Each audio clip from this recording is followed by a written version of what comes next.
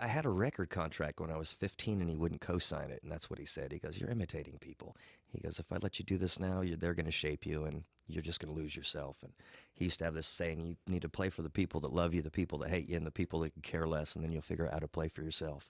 And I can remember playing bars. I can remember it was like when I was 23 that I remember when it happened that I didn't have to think about how I sang a song. You could give me a song and how it came out was going to be how it came out every time.